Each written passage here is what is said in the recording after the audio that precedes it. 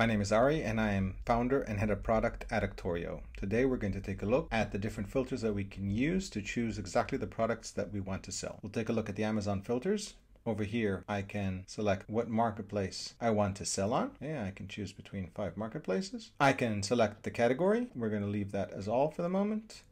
And here I can basically put values that are minimum and maximum. So here I chose the minimum price as 10, the maximum I left empty, the unit profit, which is the net unit profit per unit sold, the percentage ROI, minimum of 30, the profit per month, which I left at 100. This is the total profit if sold on all selected marketplaces between the values that I selected, and the number of units sold per month. That's it. Now I can do a search.